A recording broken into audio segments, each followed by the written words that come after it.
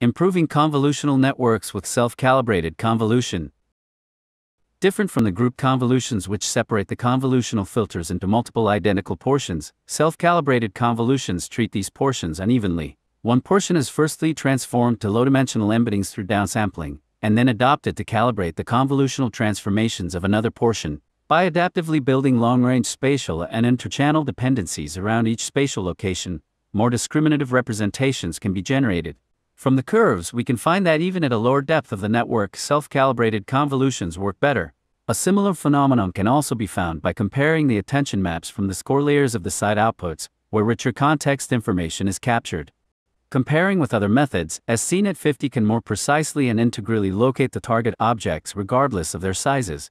Thanks for watching, and more applications such as image classification, object detection, instance segmentation, and human keypoint detection can be found on our paper and project page.